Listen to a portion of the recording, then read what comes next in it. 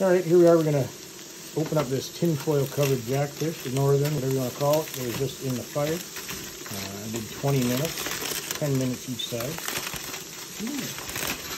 Nice and crispy in there. See the butter starting to come out. Yeah, it's a little hot, but that's alright. Now, here we are. Can you see it good, girl? Alright, we're going to open that up. Look at that. Oh, you should smell that coming out of there. That smells delicious. Now, you would not believe that that is pike, and that some people will not eat it, because this is delicious.